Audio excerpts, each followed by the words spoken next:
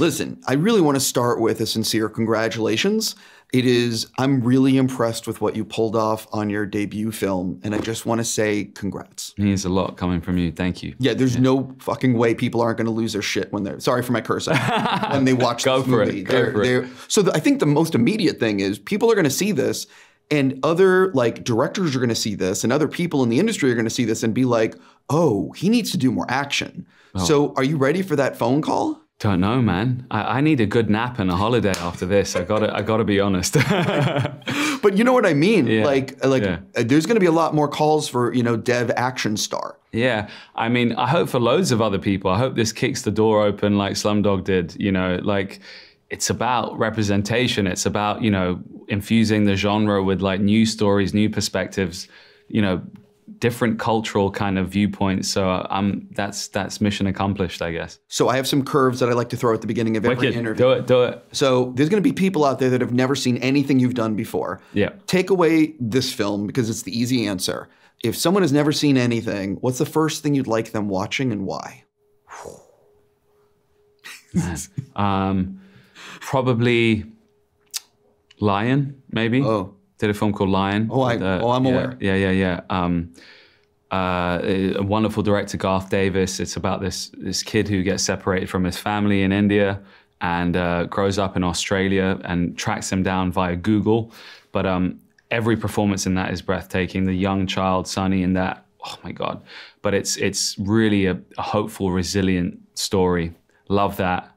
If you're up for something a little bit weirder, David Lowery did this movie with him called Green Knight. I just think he is a magical human being, and his brain, the way it works and the kindness he imbues in his process. And yeah. I recommend both of those films. Yeah. Thank you. Strongly. What does it mean to be part of the thing that finally won Wes an Oscar? Oh my God. Yeah. Henry Sugar. Yeah.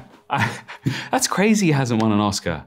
Wes is awesome. He didn't show up, did he? He was getting ready to film his new movie in Spain or something next morning. Yeah. So, yeah, Wes is, oh man, again, what a treat to be a tiny cog in one of Wes Anderson's, complex mechanisms. You and Kaya, you guys are having a good year. She's also having with The Gentleman. The Guy Ritchie TV show? Yes. Yeah, she's amazing and everything. So it's been like 15 years since Skins. Do you think at any point down the road there will be some sort of reunion or some sort of something to celebrate, because that was a big thing for like a whole generation of people. Yeah. Hey, I still feel like that, dude. Anwar, awkward and yeah. I mean, it would be amazing. They're amazing. All of those, every single one of those souls in that is just truly, special. Yeah, also, it means a lot. I mean, a lot of people grew up with that show. Yeah, they did. Yeah. So on Twitter, a lot of people asked me to ask this. When will you do a rom-com?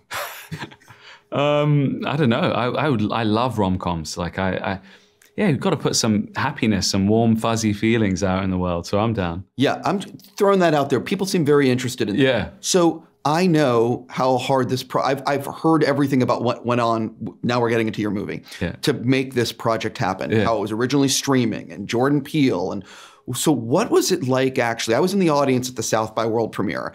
What was it like for you walking out there? And the emotions that you must have felt with Jordan just standing there, like putting his name on the project and everything you went through to get to that moment, and then the fucking crazy reaction of the crowd.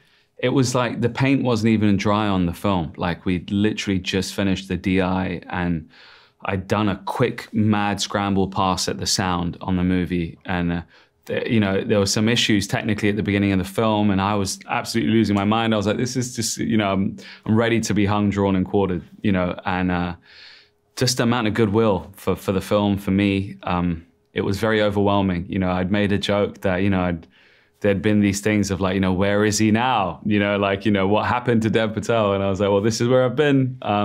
But it was nothing short of humbling and one of those, I felt so blessed. And I did shed a tear, which was slightly embarrassing. I turned away, but I couldn't help it. It was just seeing all those people stand up and yeah, man, bless those souls in that theater. Well, listen, but here's the thing. They're not giving you some bullshit reception. Yeah. Like, people love the movie. Like, there is some crazy ass action in this film that's bone crunching, blood splattering. Like, there are things in the action scenes that I'm like, okay, holy F. You know what I mean? So I want to actually specifically talk about that. Yeah. How important was it for you to craft action that was very visceral and pushing the boundaries of what gets shown in a movie? Yeah, I mean, you know, the film requires patience, and I was like, you know, we're going to make the audience sit in this kind of like section of world building, you know, philosophy or whatever. But when we give it, we're going to give it, and we're going to go. And for me, it was like, you know, what would real self-defense feel like? You know, this guy is like a caged animal. He's cornered, and it has to be primal and gritty and messy and like gritted teeth and drool and scratching, biting. And, you know, I didn't want it to feel like choreo. So every time I would feel like, oh, we're falling into too much of a choreo kind of feel. How can we make it more jagged? How can we change the camera? How can we not cut as much? And for me, it was like some of the hardest acting I've ever done, you know, in terms of like having to express through that. You have to, no pun intended, swing big with the emotion and to make it sit in your body correctly. And I'm a gangly, awkward dude. It was tough, you know, but I think we did a cool job with it. And, you know, we hired one of the stunt guys who had a dream of being a camera operator, and I saw him, and he was doing the little previses on his Canon camera, and I was like, Steven, you're like a ninja, dude. You're doing the falls like all the stuntmen. Like, what if we put a camera on your hand and you could roll with me, and you could get under the armpit of the action, and you know, it gives it this kind of like primal feel, which is really cool. Yeah, mission accomplished. Thank you.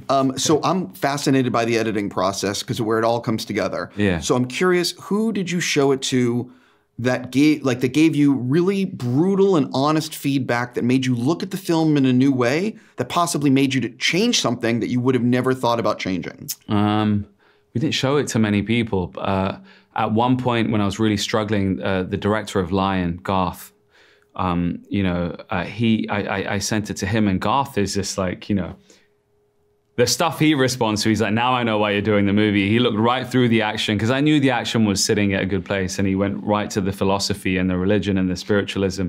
But yeah, so, you know, he's just someone I trusted, and so he was great, yeah. Did he give you, was there anything that you changed as a result of feedback from people? We've constantly been changing the movie. I mean, like, you know, it's difficult when you're a first-time filmmaker and then you're making a film and then it gets on an island during a pandemic. We had no money. You know, I literally like have shots from my mobile phone in there and GoPros, and, you know, it was really hectic making this thing. And then, you know, we hadn't even finished and Netflix had swooped in and bought it. And I don't think they quite knew what they were buying, but they were very supportive at the time. But they eventually let go of the film because of the nature of it, and I thought we were lost, but we were chasing a certain set of creative notes, and then, you know, you constantly find yourself chasing your tail. But what I found in this process is, you know, the film snaps back like a rubber band to its truest intention and what it's always supposed to be.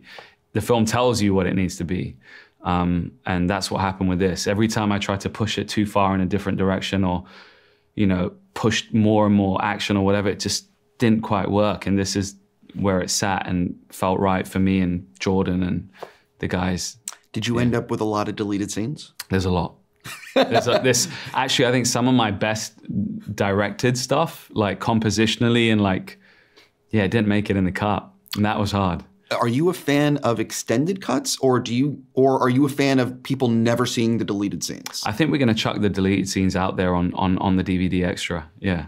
Is it like 10, 20, 30? There's a whole alternate beginning and a whole alternate ending. It ended differently, and the villain had a whole different intro, which was unbelievable. But, you know, it went. Yeah, I mean, I've spoken to a lot of filmmakers, and it's so interesting because some, like Denis on Dune, he won't show any, like, the deleted scenes are gone. We will never see them. And then there's other directors who, like Ridley Scott, who will release a whole other version with tons of other stuff. You know what I mean? So I'm curious what you'll end up being as a filmmaker. I think for me, it's like, I don't know, in my 20s when I started writing it, and then I shot it when I was, I don't know, 29, 30. And it's like, for me, it's nothing, there's no pretentiousness about it. You see my heart and soul, and bits that work, bits that didn't. It's the working out is on the page and there for everyone to see. But I threw everything at it, and I'm proud of it. Yeah.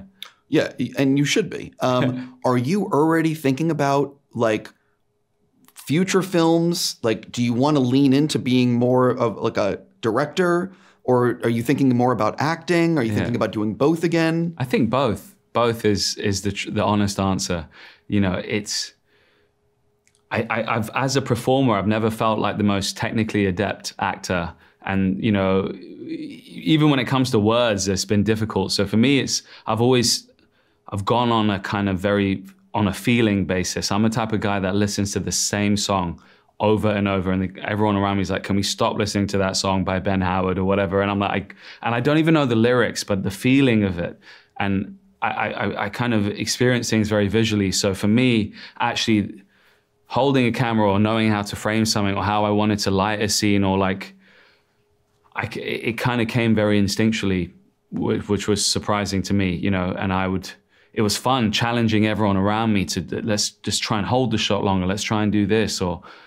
So yeah, I'd love to do it again if I was so lucky to get the opportunity. You're going to get lucky again. Don't worry. I'm really not worried. I've been doing this a long time. What does it mean to you to have the producers of John Wick and people that worked on The Raid as part of this movie? Man, it's crazy. I mean, they are action icons. And, you know, it was cool. And we couldn't actually get the John Wick stunt team that I did a bit of training with in LA because of COVID and the border closures. So we found this amazing gentleman, Brahim Chab, who we found on YouTube, and he was in Thailand, and the border hadn't closed.